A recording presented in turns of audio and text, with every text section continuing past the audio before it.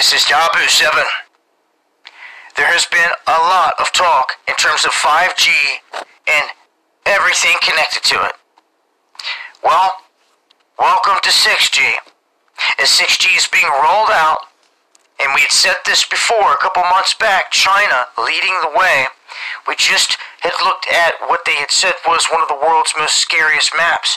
They said in the year 2000, when you looked at global trade, it was the United States that controlled everything. When you look at the same type of map in the year 2020, China has taken over everything. The only places they don't control is Greenland, Mexico, and the United States.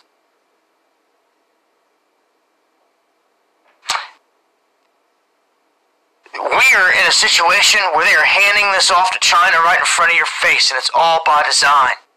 And here, China leads the charge in terms of 6G. You can see right here, pushing forward here with some 40%.